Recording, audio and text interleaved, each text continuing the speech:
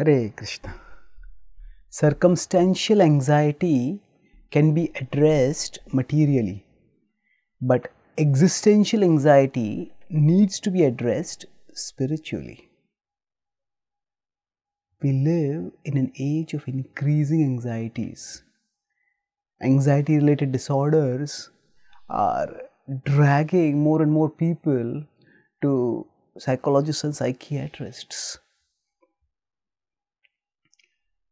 And we often try to increase security measures, be it life insurance, health insurance, car insurance, home insurance, to try to decrease our anxieties. By dealing with anxieties, we need to understand that they have to be addressed at different levels. Some of our anxieties are circumstantial. Say, if we want to catch a flight and we are not sure whether we will reach in time for the flight, we will be anxious. So, this circumstance can be addressed materially by planning well and starting off well in time. Paradoxically, however, especially in the Western world or in the first world at large, where circumstances are much more reliable or controllable for people, where the anxieties about sudden untoward circumstances occurring, such as power going off or water supply not coming or people driving wildly on roads, is much lesser, still anxiety levels are enormously high. So, if circumstances are being controlled, then why are anxieties going out of control? Because there is a deeper level of anxiety that goes beyond the circumstantial to the existential.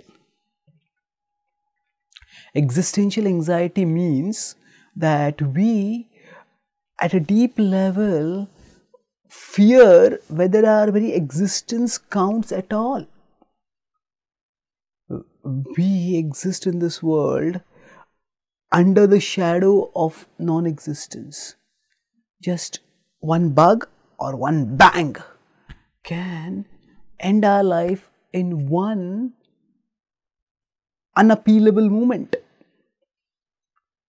And when we hear in today's world of so many people being killed in different parts of the world, and especially when we have adopted, as most of the world has done today, a materialistic worldview, then our life has no meaning beyond this existence.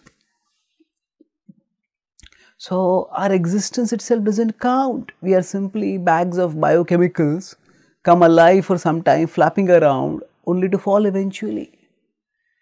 And when we seek worldly pleasures as life's goal, and when we feel those pleasures are either achievable or non-achievable, but are ultimately going to be lost, we start worrying, what does it count at all?